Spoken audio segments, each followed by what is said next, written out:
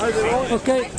How you doing? My name is Richard Crowley. I'm a member of TUI. I've been an active member for a number of years. I teach in DKIT in Dundalk.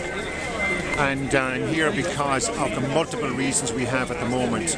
Our country is in tatters, so it is, and here we are, and we're being told that we have to pay for the senior and junior bondholders, that we have to pay penal taxation or penal interest on the actual money that's being supplied to us.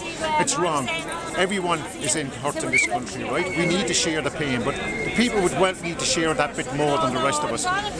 The social fabric of this country is being torn apart. The minimum wage is being reduced. People on the average industrial wage and social welfare are having drastic reduction to their standard of living. And how is this affecting education and what's going on in third level colleges? Well, on third level colleges, part of what's going on here, right, is that we have a lot of young people in the system that have no security in going forward here. They don't know if they're going to work next year or not. They don't know if they have contracts next year or not. We are dumbing down courses. We are increasing the number of students and reducing the number of hours. We're being asked to change the outputs of our courses so that those left behind can cater with the incoming numbers. We're being told that education is a priority, but we're stripping out the best, the most experienced out of our teaching corps, right? And the rest of us are left to deliver more. Does that mean that people are retiring earlier now and going with all that experience? People are retiring earlier. Experienced teachers are retiring earlier, so they are, right? I came into the system about 10 years ago. I'm looking above and I'm looking